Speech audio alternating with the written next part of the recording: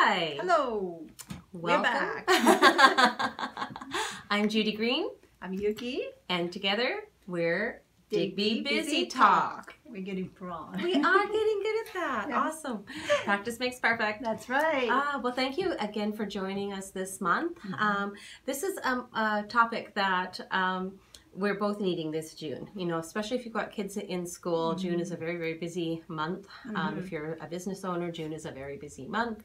You put them all together and it's a very, very, very busy month. For us to survive the busy, busy time. Today everybody's busy. Exactly. Yeah. So I often try to keep things clear in my mind when I'm talking to people about what part of my life that we're dealing with. Like I had somebody ask me about volunteering today, and I immediately went to one hat when in fact she was wanting to volunteer for a different hat. That's so right. How many hats do you wear?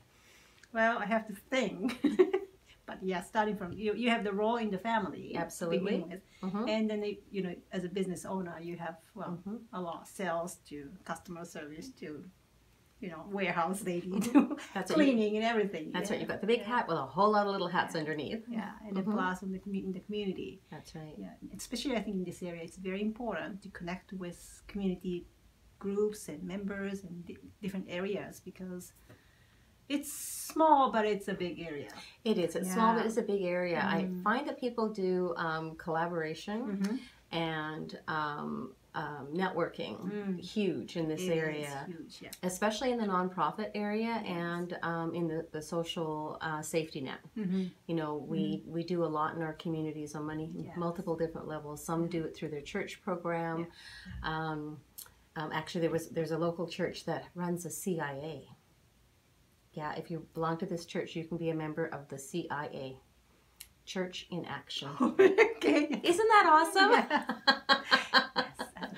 Yes. Yeah. So we all carry or wear multiple hats. Yeah, it's almost necessity here. Yeah, it is. Absolutely.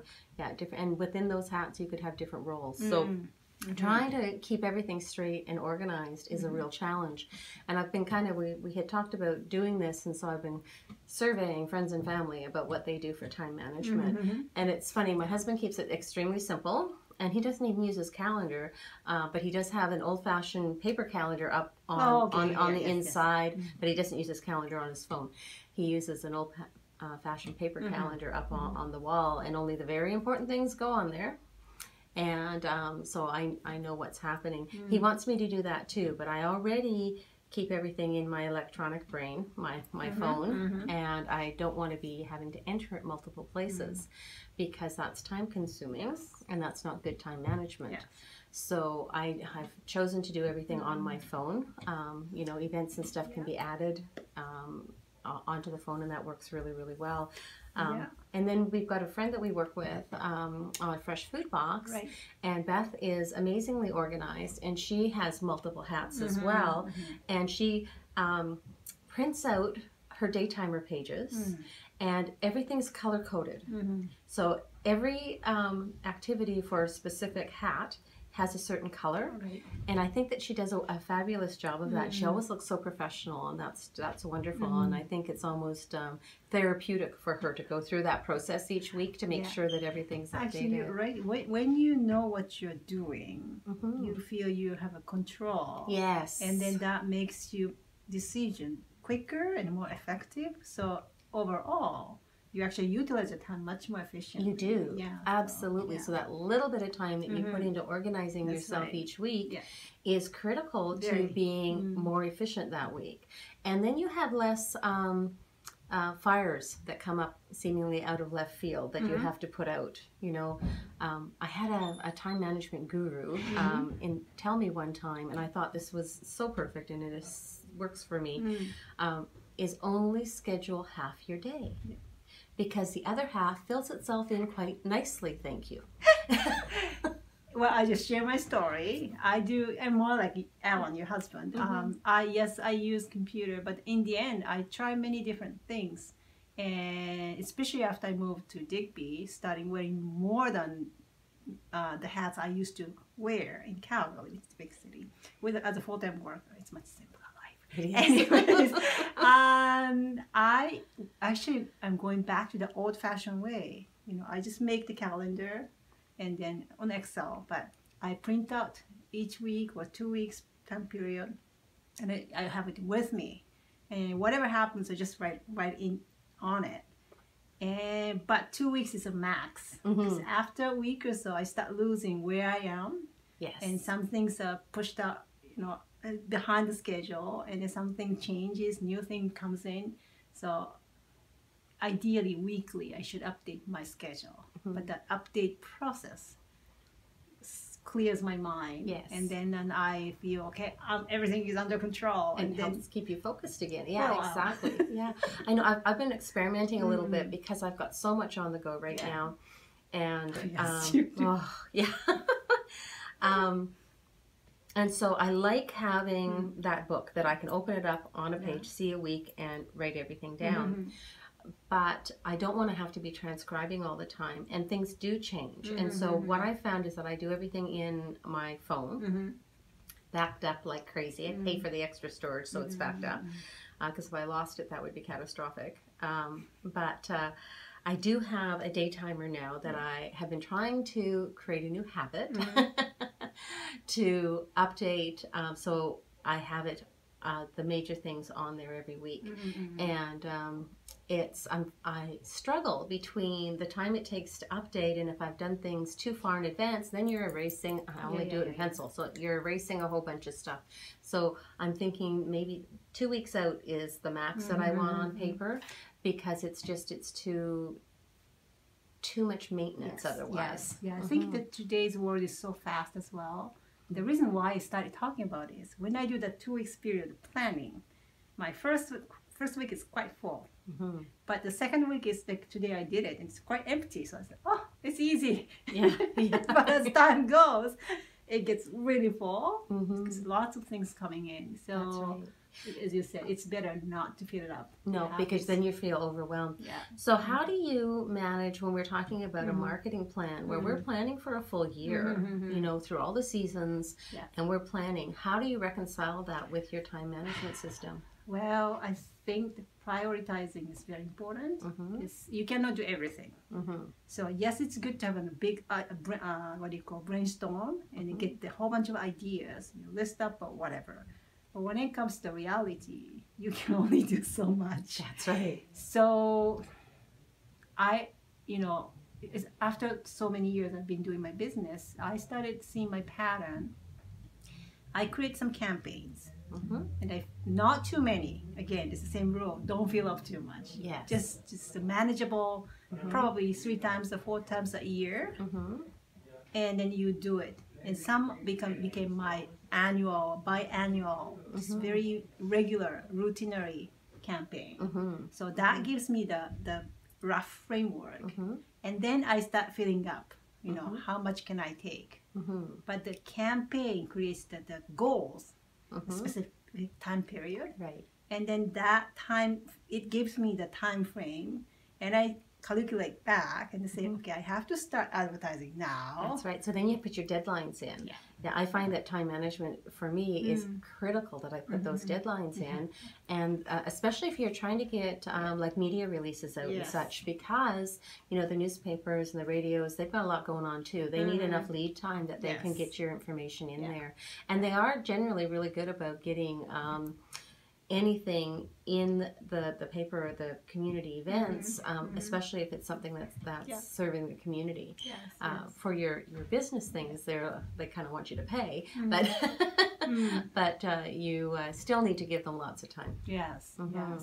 So you have to get used to the mindset. You plan ahead of time. And you give enough time, and then you move now for like in 3 months, 4 months. The result That's right. You kind of divide and conquer over that period of time. So even like doing a media release, you'll do your first draft, and then you'll send it off to your editor or your husband. He'll come back with lots of edits, and you fix right. that, and then something else changes in the timeline, and you got to fix that. And so you're actually working on that for probably a week or more before you're ready to say, okay, this is ready to send off. So you need to allow time in your schedule and your time management to do that. And it's only, maybe 10, 15 minutes at a time, but you need to make sure that you have time for that, because if you don't schedule it in, these are the types of things that fill up the rest of your schedule. Yeah, that's why do you do time management? Why? Because if you don't, then you'll run out of time. That's right, you miss the bus. Right. So, totally. That's right. Because everything's competing for your time. Right, yes. Everything is. And you want to have balance, and you don't want to be one of these people that are neglecting your family because you've got all these other commitments in the community. Yeah. That's not healthy for yourself or your family. So it's important to balance in time for yourself. Yes. I was about to say, don't forget about the time to take care of yourself. And how do you do that, Yuki? I've mentioned a couple of times, but to me, the time, every week I go to Tai Chi. Well, to confess, sometimes I cannot make it, but I try to go regularly every Saturday. And that 2 hours give me the very good structure and time for me to that's for myself. Absolutely, absolutely. Yeah. We had, I was speaking to a group of seniors yesterday, because I love to go and speak to groups, and we were talking about how you deal with stresses in your life. And they really identified something that I had also identified, was that we fill up our time too much. We don't have time to just be. We're called human beings. We're not human doings. Very deep. Yes, that's so indeed. That's true. It is. And so even, starting your day with 5 minutes of breathing and meditation, you can, if you're not comfortable with meditation, put on a guided one. It gives you that time to go within, center yourself, and then be prepared for the day. And it's spending time with yourself. It's just as important as spending time with your family. Yes. And with your customer, and with all the people you're helping in the community. It's everybody, in the long run, everybody will be benefited from that. Absolutely. Yeah. Absolutely. Yeah. In the same line, I thought sleep is very important. Very much so. Yeah. I try to put myself, it's like a few times. It's a bedtime, just stop the computer and just brush your teeth and just relax. Exactly. Yeah, and having those habits at bedtime are critical for sleep hygiene. There's actually a term for it. Yes. We are so tightly connected with their circadian rhythm that it doesn't matter who you are, or whether you're a morning person or a night owl, that those 2 hours from 10 to midnight are critical for your body to be able to rest and repair. And if you do not 10 to 12 midnight, 10 to 12, if you do not get to sleep, you will not be releasing enough human growth hormone, which helps us to build muscle, and it's an anti-aging hormone. I know everybody's ears just perked up. So this is why it's really, really critical. But some of us have a hard time because we've had so much coming at us all day long that we haven't had a time to sit down with no electronics on, no TV, maybe some music in the background, that would be okay, but no screen time. Sit with a cup of tea, have a hot bath. Make a habit of a nighttime routine for that hour before bed that helps you gear down so that you can get to sleep by 10 o'clock. Yeah. It's really, really important. And if you're a mom, you've got, maybe the kids are in bed by 8 or 9, that hour after they're in bed, that's not for, doing the laundry and cleaning up and doing the dishes. Take that hour for yourself. Yeah, and I know in the reality, yes, you have a pile of things to do. Yeah. We've been there. Oh, yes, But looking back, yes, you skip a couple of times cleaning the house. Yeah. Not a big deal. Not a big deal. Who cares? You catch it the next time around, right? Yeah. But if you don't take care of yourself, you won't be there to catch it the next time around, or you'll be short with your kids, and nobody wants to do that. And we feel so bad afterwards when that happens. But be kind to yourself if it does. Yes. And even though we do the business in the health field, and we encourage people to eat well and then cook home and blah blah blah. But also feel if you stress out so much because you have to make everything from scratch, it defeats the purpose. It defeats the purpose. Yeah, exactly. the stress kills you. Really. That's right. Yeah. Or if you are out somewhere and you're still doing the best you can with what you have where you are, but it doesn't live up to your standards, and then you beat yourself up mentally about it, that's going to be worse than what you ate. Yeah, you know, I think so just let it go. You do your best you can. That's I love this is my favorite quote from Maya Angelou, is we do the best with what we know. When we know better, we can do better. You know, be gentle with yourself. But unrealistic expectations is not serving us. No. Yeah. And then if you are gentle to yourself and take care of yourself, I think it makes you more efficient. Absolutely. And productive. That's what I have been experiencing that too, and I strongly believe that. Absolutely. So. And if you, like yesterday was a very busy day for me. Like this last 2 weeks has been crazy, and the next 4 months will be 24/7. So I like, what have I gotten myself into? But anyway, I was what I call grumbly bumbly. You know, when you're just everything's irritating, and my husband certainly doesn't deserve to be the brunt of that. So I actually suggested, let's put everything down, turn the TV off, let's go for a walk on the beach. He says, well, it's high tide. Don't care. Let's go for a walk on the beach. And we are so fortunate to have such a beautiful nature around. We do. I think that's a huge asset here. It is. And it might have taken us 15 minutes. You know, just even just pop out outside and look up the sky or the big trees. It's just and listen to the birds. Yes. We've got chickens now, and they're so funny. Oh, there's my stress management system. They're hilarious.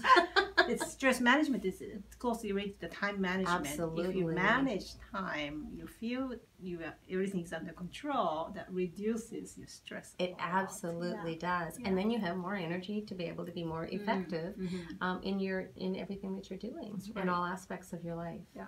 And you're much nicer to be around. So how to make the time management, how to manage the time well. I have to come up with anything better than well. Yeah. It is like anything. It's a new skill. You know, so you start small. You break it down. You start small. See what works for you.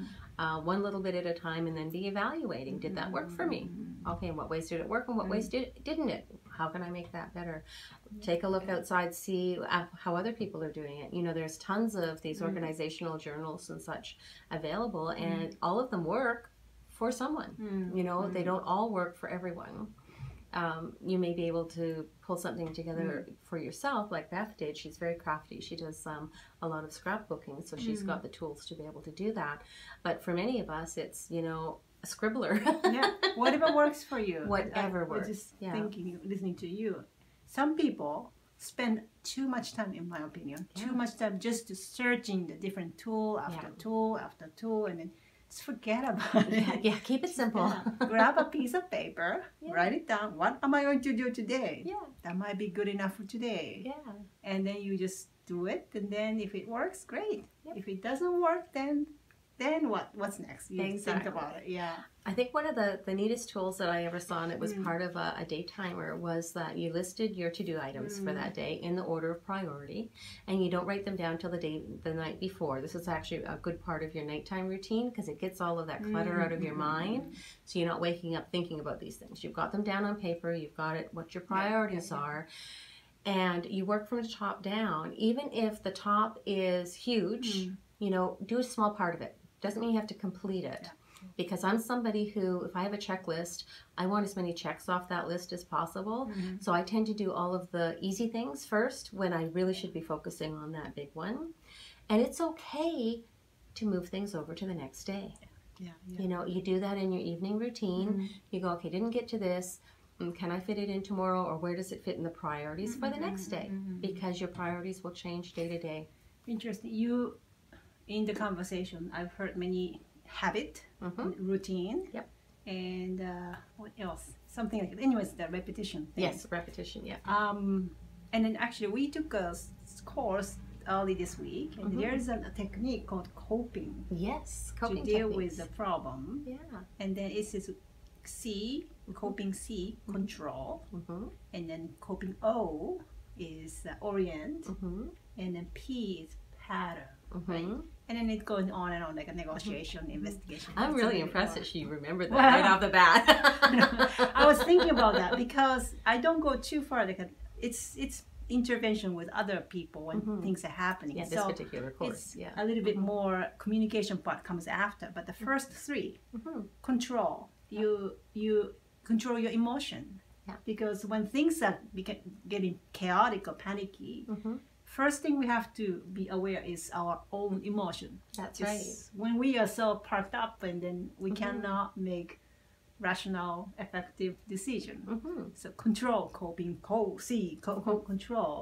And then next one is orient. Orient. So that means, you know, what the reality is. You just calm down and then you assess what's going on, what really is happening. That's right. What's going on in the environment, what's going on with myself, what's going on with the people that I'm interacting with. Yeah. And when you start seeing that, then you start seeing the pattern. That's you right. The routine. Pattern, the routines. Yeah. That's right. And then you can put things in place that'll prevent it as well. Also, something that comes to mind when we talk about coping and when we're dealing with anxiety is often some people they spend way too much time worrying about things they have no control over. So there's something called a sphere of control. I really like that. It comes back down into the things you have control over are your thoughts, your feelings, your actions, and the consequences of your actions. Right. You do not have control over anyone else's thoughts, anyone else's feelings, what they say, what they do, or the consequences of their actions. And I think when we actually sit down and look at what we're worried about, oftentimes we're worried about things we have no control over. True, like the weather. Like the weather, yes. And, I mean, we don't.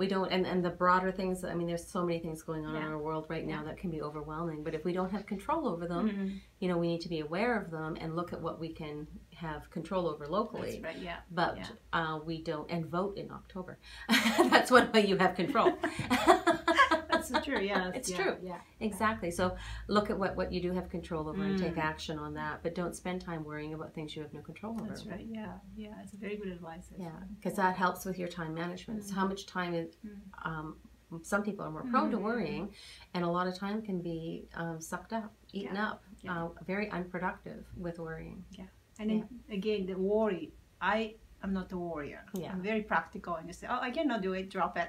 Yeah. But many people comment to me, it's good for you, but I cannot stop worrying. I can't do that. No, exactly. And that's a habit. Worry is a habit. And part of it is that our brains do not distinguish between past, present, future. And if you're worrying about something in the future, your brain is releasing chemicals that are telling you it's happening right now and you better do something about it.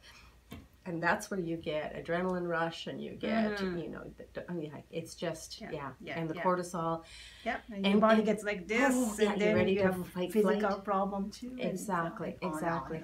So when it becomes addictive, those hormones become addictive. And so you have to train yourself to, when you have a trigger, which is the first time you're thinking about something that you worry about, you recognize that as a trigger. There's always a trigger, an action, and a reward when we're talking about habits. So a trigger, action, and reward. So something pops into mind, oh my gosh, I don't know, let's talk global warming. You know, I read another news flash on Facebook comes up that you know, we could all be extinct in 50 years or by 2050. Yeah, I could see why you might want to worry about that. But do you have control over that? So you get that trigger. Normally you would go into this worry phase and your reward would be all of these hormones that are kicking out and making you feel like you can take on the world until you crash and you're exhausted. So when you get that trigger, you need to create a different action. You have to substitute a different action. So when you see something like that that's triggering, maybe just turn the electronics off, step aside, go outside, sit down, ground yourself in your reality of what, you know, what is going on in your world right now, bring you back to the present state, and then you're going to circumvent that whole process. So you can, that's a great way to stop bad habits. You know, that works too, like even if you have a craving for something, and normally you would give in to the craving, and then you have the hormones that are kicking in there, you know, telling you, yes, this is really good for us, it's sugar, the brain lights up, but then you end up with another 5 pounds. Right, yeah. If you keep doing that. Diet is one of the good examples. Yeah. Well, the simplest way is don't buy and then keep it in your house, right? That's what many people say. That's right. So you're removing that action. That's right. Change the environment and set it up to support your new better habit or your better choices. That's right. And have practice when you have that craving, instead of going and hunting for what is going on in the house, instead how can you do that? Yeah. So instead of that, already decide, okay, well, if I'm going to have a craving, I'm going to do a couple minutes of deep breathing, because deep breathing puts you into a parasympathetic a frame of mind, which takes you out of that stress state. Or, you know, maybe I haven't had enough water today. I'll have a nice glass of water with maybe a couple slices of cucumber or lemon or something in it, and I'll just enjoy that. You know, you have something in place that you can substitute. Theoretically, that's correct, right? But we have the craving as an example, or some emotional, just the urge. So why? And then how do you deal with it? How do you deal with it? Okay, so the why is all physiological. It's all chemicals that are released in our mind. Our thoughts are really, really powerful, and that's why it's really important to choose the ones we want to believe. You know, if we believed every thought that went through our head every day, we'd all be like belief crazy. Is a very powerful, or almost the foundation of everything. It is. It's very, very powerful. So when we have you know, these thoughts or these beliefs, then we act on them, or our bodies will act on them in our stead. So when we want to change that, we have to understand the fundamental reason or how we work. So human beings will always run away from pain. That's right. And towards pleasure. But our instinct to run away from pain is a lot stronger than our instinct to run towards pleasure. So, you know, for example, let's give some example. Say you have a beautiful baby. Let's say you had a brand new baby, and then you want the baby to be happy. So that's a pleasure. You want to see that, you know, he's smiling or he's happy whatsoever. But then also you start thinking, but what if he fall down? What if he gets an accident? What if he got the disease? And then you start worrying about it. And say, yes, you want the child to be happy, strong and happy. So you want him to have more experiences. And sometimes a little push is, you know, a little stress or a little hard, what do you call, failure sometimes. We learn from failure, right. but we try to protect our children too much sometimes. Because we are afraid he or she is hurt. And then, oh, you know, what if he or she can get really, really traumatic experience? And we're worrying about things that may or may not ever happen, but we're acting as if they can, or we're giving them more influence than they have, more power than they have. And that's a good example. Another one I would have is, you know, oftentimes you're, if you're trying to shed weight, you are told, well, get an outfit in the size that you want to be and have it up on the where you see it every day, right? So you have that visual cue. But that doesn't often work, because in the moment the pain of giving up the chocolate chip cookies is higher than that pleasure of being able to fit something in the future. And this, a reward in the future is never as powerful as a perceived reward in the present. Just in addition, but on the top, it came to my mind. Many people, it's more subconscious level, but they don't want to fail. No. So let's say if you buy new clothes, which is smaller sizes or whatever, and then you say, oh, I'm going to lose my weight and I'm going to be in the shape that fits there. But what if it didn't happen? If I cannot make it, then you're going to be embarrassed, or you're going to feel, you know, you are not strong enough to do that, and then that stops you to actually taking action. It absolutely does. Yeah. We're so afraid of fear. Right. Fear is, I think, one of the biggest drivers for human beings. Yeah, You know, if you dig down, and we see so much in our social structure right now, where there's so much fear, but it gets manifest as hate. You know, when you have one group of people hating on another group of people, generally it's because they fear that that second group of people are going to take something from them, or have something that they will no longer have access to. It's the fear of losing, or it's the fear of something unknown, or, you know, one group of people might have you know, something they do in their culture that might be misinterpreted, right? And we think one thing is happening and we fear it, when that's not actually the case, and we make assumptions, and we create the filter. Exactly. So it's so much is fear based, and so it's really important. If you want to succeed in business, you've got to master that fear. And it isn't that people who do things are without fear. It's that people do things like real heroes do things despite the fear. That's true. You know, that's so true. Yeah. The fear is there, but you just can look at it and not necessarily rationalize it away, but understand it, understand where it's coming from, and choose whether you let it influence your actions or not. Yeah, you are controlled by the fear, or you just manage it. Exactly. And that, how? How, yes. One of the best ways for dealing with those types of issues where we have this emotional connection, or this emotional block, or where we're self-sabotaging ourselves, or we're acting in defensive ways that are harming others and ourselves that we don't really want to. All of those are triggers that are rooted in something like writing on our walls. Gary Craig, who is the founder of Emotional Freedom Technique, it's also known as the Meridian Tapping, talks about the writing on our walls. And we all have it. You know, we all have the incident when we were like in grade 1 and we were embarrassed in front of a classroom, and so we're not going to do the public speaking thing, right?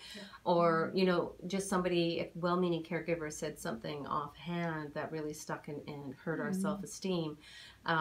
There's all sorts of these things that happen in our lives that then become part of who we are and our personality, but actually hold us back going forward. So when you have points in your life that you realize that a fear, or like a fear of snakes, even fear of flying. Can you imagine if you were an executive with a business and you were needing to fly all over the place and you were afraid to fly? That would really hold you back. So that's where Emotional Freedom Technique can really help, because it clears those blockages, those connections with the emotion and the memory, the emotion and the event. It clears those, and based on traditional Chinese medicine and the meridian points, it gets the qi flowing again. And when, you know, when qi is stagnant, we have disease. When qi is flowing, we have health. And so traditional Chinese medicine, science behind that backs up the science of EFT. So there are tools out there, and it's not the only one, but there are tools out there that will help you. Some you need to work with a practitioner, but others you can do on your own.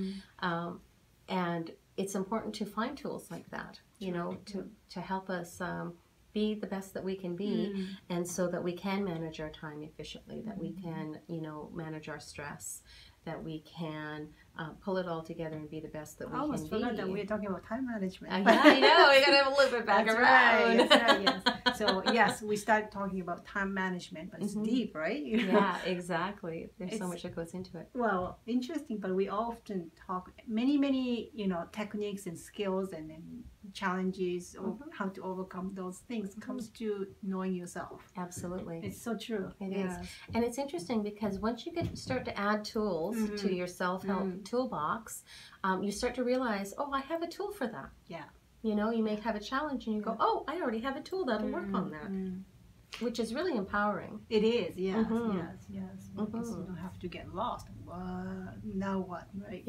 Yeah, exactly. You don't have to start from scratch. You're not having to, you know, reinvent the wheel. You are much more efficient with your recovery and time. I just say now what, but if you can say now what, actually you're good. Yeah. Because most people get panicked. I don't know, what am I doing? This is a fear.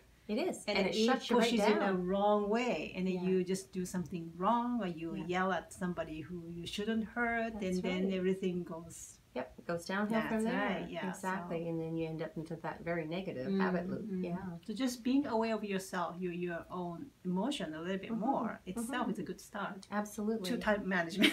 That's right. That's right. Being conscious, you know, Yes. be a human being, Yeah. not a human doing. Yeah. So when you have the chaotic moment, you don't know what to do, you cannot manage time. The first thing is probably just calm down. And okay, I'm scared. Take some deep Just- breaths. yeah. You know, get. You know, it's interesting if you're hooked up to a functional MRI, which is real time, and it shows where in the brain the activity is. And when you are in a fear state or anxiety, it is your lizard brain. It's your amygdala that's lighting up. And when you take those deep breaths, or you're doing EFT tapping, or you use the 5-second rule, which is counting from 5 backwards, 5, 4, 3, 2, 1. It actually flips the switch in your brain and brings that activity to your prefrontal cortex, which is the front of the brain, where we do our rational thinking, where we have control over our thoughts and then can take action. That's a Pretty cool. nice little, yeah. Yeah. And it's a practice. It is. You just try to do it again and again. So don't give up. No, and yeah, you're gonna fail the first time you do right, it. yeah. But you know, learn. Yeah. And then connect with people who also think about that kind of things, know the tools, or try to practice those things, and then you can remind each other. Absolutely. That's a powerful thing. It is. Thank It you is. for I reminding know. I know. Yes. Awesome. And speaking of time management, we try to keep these videos to about 20 minutes, and we're a little bit over. Yes. It's such a deep things. It is. It is. There's so much more we could talk about. Just one last thing. We're going to have the last Sampling Thursday next week, next Thursday. It's That's June 20th. 20th. That's the last chance you come It's here the and then last talk with chance. us about not just health, but any kind anything. of topic. We just want to connect and then share. Exactly. And we want to learn as That's well right. from you. Yeah, absolutely. Yeah, you come down here to 68 Water Street, Raw and Green Wellness Center. We're in the Basin Place building. And we would love for you to come down. We'll have healthy snacks and It's a very casual setting. Yeah, we're doing a picnic theme. That's right. And it's an open house, so you don't It have is. to be noon to 6 full time. You That's just right. stop by anytime. Absolutely, and we'd love to see you. Yes. Thank you so much. So today's we put a lot, but anyways, time management, but be aware of your fear. That's right. Yes, That's yes. right. So, Yeah, and stress. Yes. Yeah. Okay, so I think if you don't come to the samplings Thursday, we'll see you next time, I think. Absolutely. So thank you. Thank you. Signing off from Digby. Yes. Bye-bye.